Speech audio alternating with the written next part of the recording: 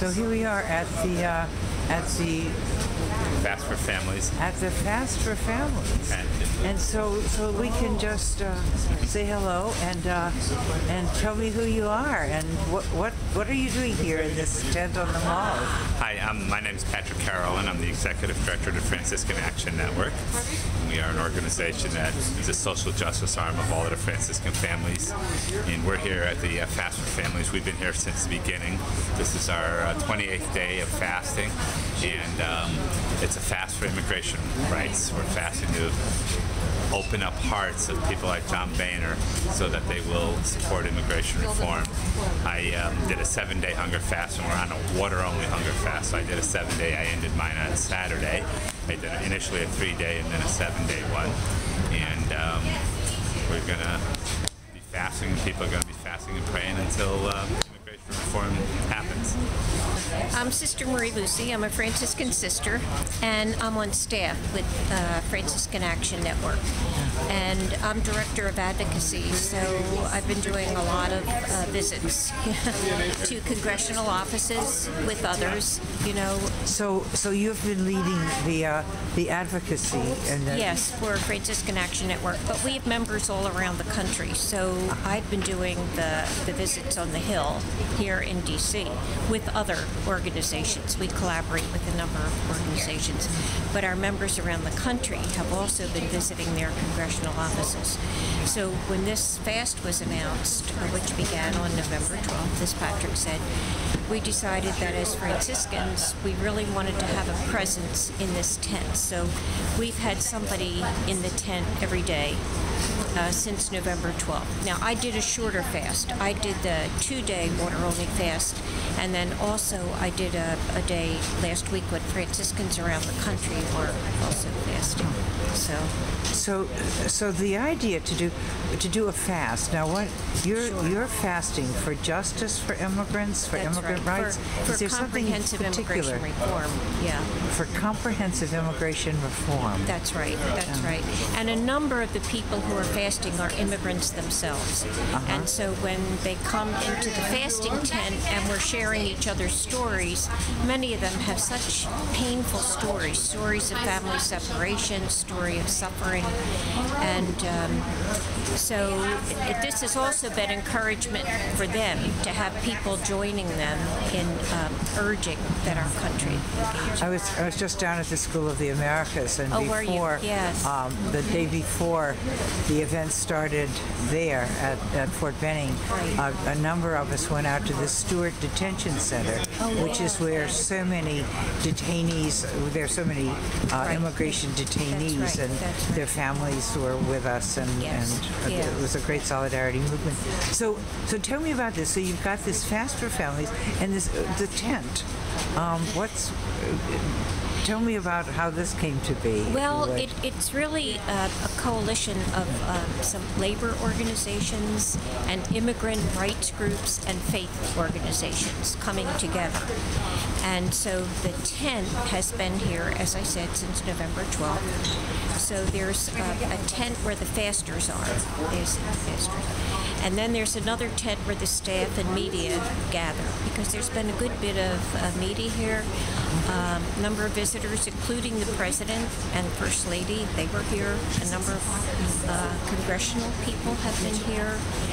And then there's this, we're right now in what they call the community tent. And that's where people come in and they visit and they leave pictures, you see pictures on the wall, you see messages that people have left. And each evening at 6 o'clock. So what brought you to this particular movement? Well, I've been involved in work for justice for many years on behalf of my community. And we were many years down at the SOA. You said you just came down. So I've been involved for many years in justice activities, and now working with Franciscan Action Network. One of the issues that I address, there are others too, but is immigration reform. So I think this was very important. It's a kind of moving it deeper. That's the idea. Like, we do the advocacy, we do the legislation, but to try to move that deeper into ourselves, and call forth, our own spiritual resources to play in this, and to be in solidarity with these people that are suffering so much from our immigration laws. So during the time you've been here, what's happened?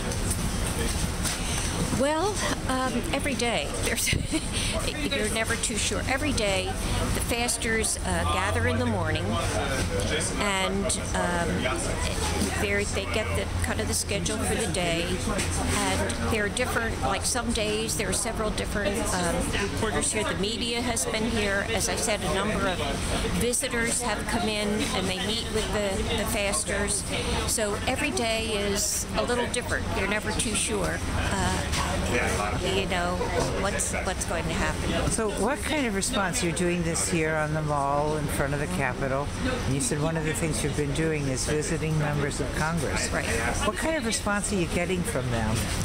Well, as you know, the Senate passed a comprehensive bill in June. The House still has not acted on it, so we really focus especially on members of the House, to urge them to please, and a special focus on Speaker Boehner because he's not bringing vote forward. We feel that if he would really bring the vote to the floor of the House, that there would be enough votes to pass immigration reform, but that's not happening. So then, of course, there's Mr. Ryan, who is this major spokesperson too, and it is also a member of your faith. That's right. Is that having any? Well, so is John Boehner. Any weight with you? I didn't realize that. No. Yes, he's also a Catholic, and we do when we visit the offices, say for us, of members of Congress who are Catholics, we talk about Catholic social teaching, how deep this is in our faith and Catholic social teaching, and what they tell us is they want to pass immigration reform. They don't want to accept the Senate bill. They want to bring forward pieces, not comprehensive, but nothing is happening yet. So we'll see. Maybe this will be what will bring them. So do you ever have the opportunity to do one of those good old-fashioned Catholic things of shaming them a bit? Well, I mean, we're always very respectful. Let me say that. I mean, we're firm. We bring that up, and we do talk about, our faith. And actually, perhaps having this fast, and they're very much aware of what's happening, down here. Perhaps that would shame them a bit, but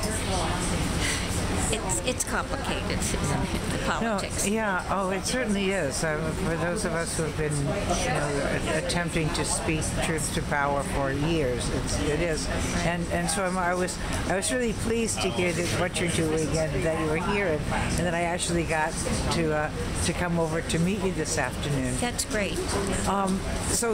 But your tent is closing down? Yes, it was from November 12th to December 12th. So on December 12th, there is going to be a grand kind of closing, almost celebration, I would say, what's been happening here.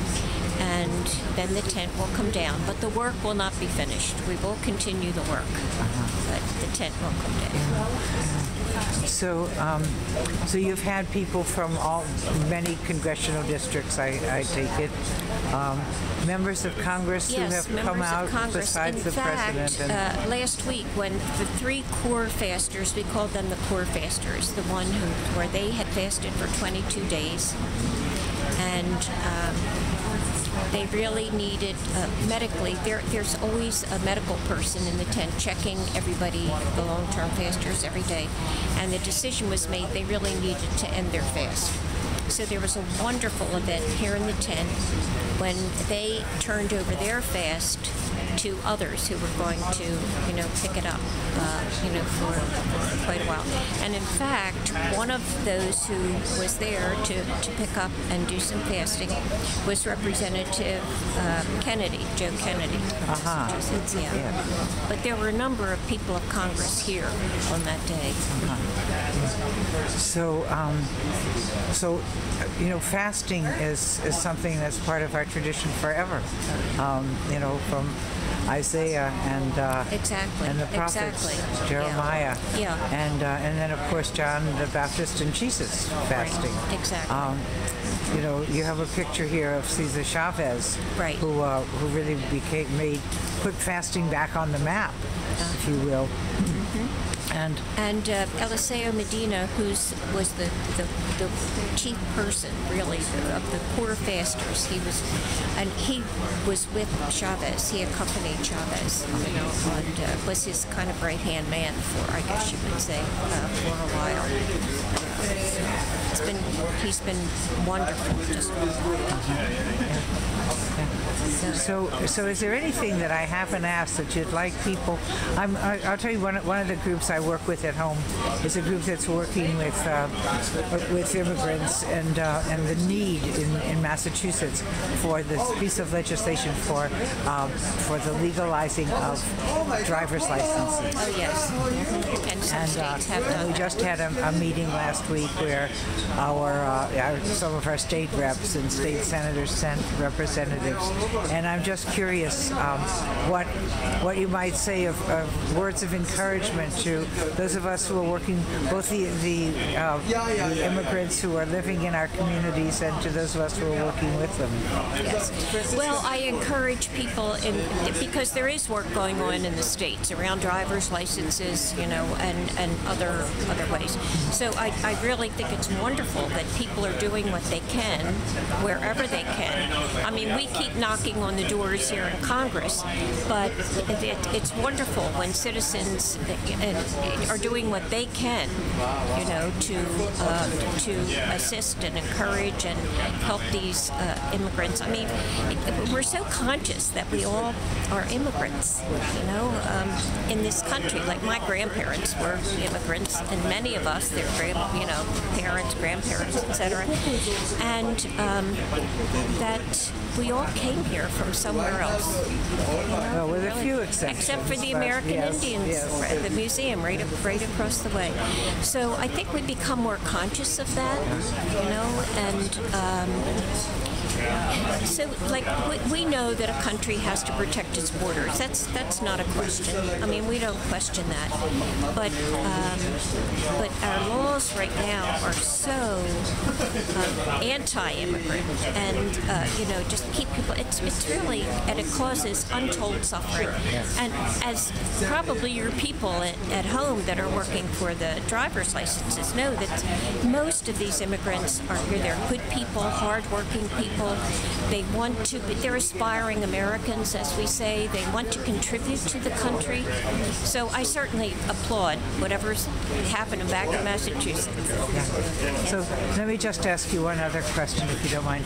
And that is, so on the 12th, you're going to pack up the tent and stop the act of lobbying here, or is that going to continue? No. The lobbying will continue.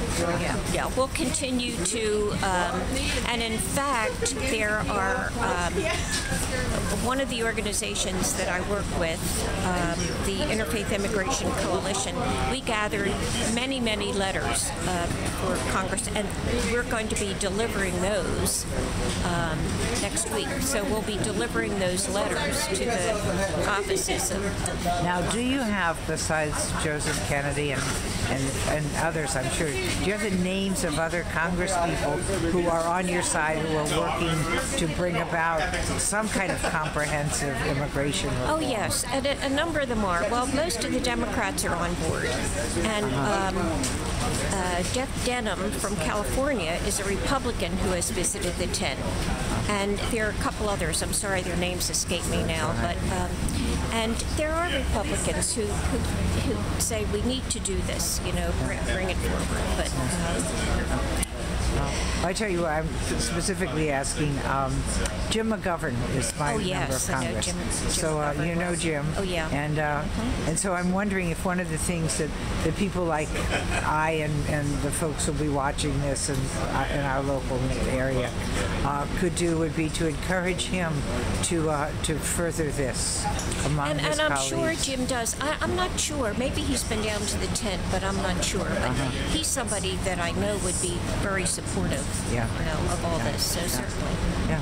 So thank you very much. Thank you. And your sister? Sister Marie, and my last name is Lucy. It sounds like a first name, but yes. Sister Marie Lucy, and I'm a Franciscan sister. And you're from? My community is Sisters of St. Francis of Philadelphia. And you're in Philadelphia, or you're in DC? Well, actually, I'm working here now in D.C. with Franciscan Action Network. Great. Yeah. Thank you so much for your time. Okay, you're welcome. So you're asking what, David? Well, we were talking about how people have to participate in democracy because it's so secretive now. They can nominate these torturers and get them approved of. They can put these trade deals that will ruin labor and the environment. But if you're going to believe in democracy, you have to be informed. You can't put up with secrecy. Yeah. So I'm just saying that with the media and all this, that people are concentrating on getting things. It's like they're putting their effort on having things and doing things because I guess they feel they deserve it and they have to, but they're losing this contact with the government. I mean, it's like they want that to happen. They want us to stay ignorant. Yeah. I've run into I that. think so. I think so. It's better for them. So.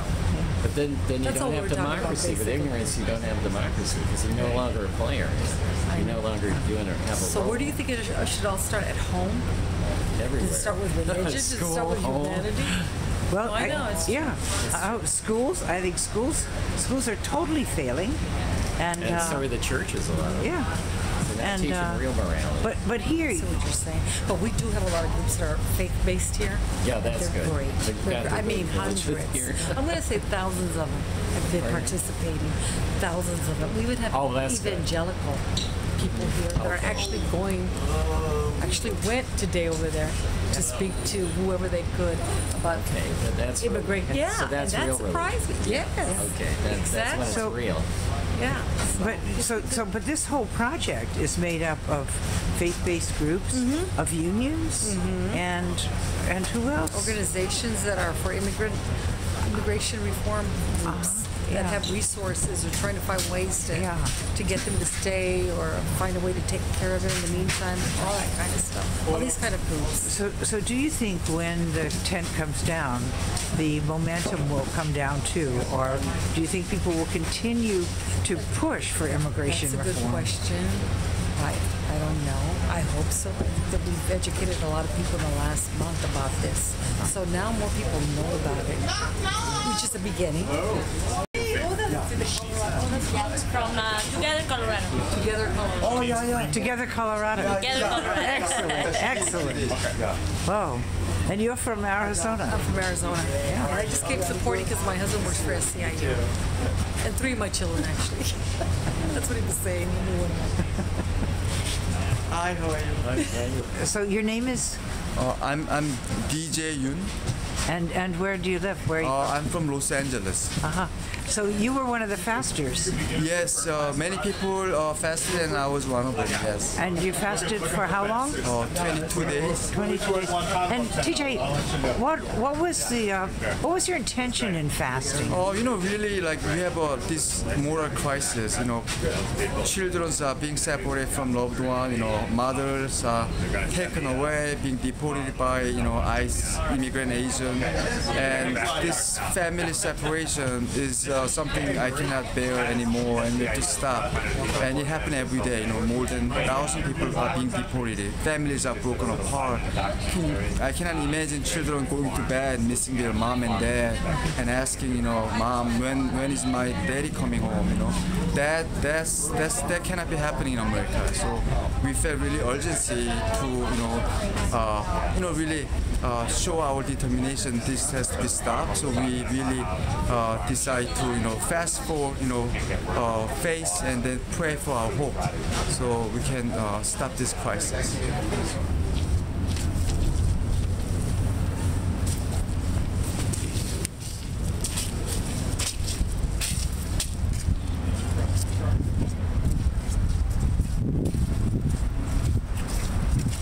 What is he doing at home?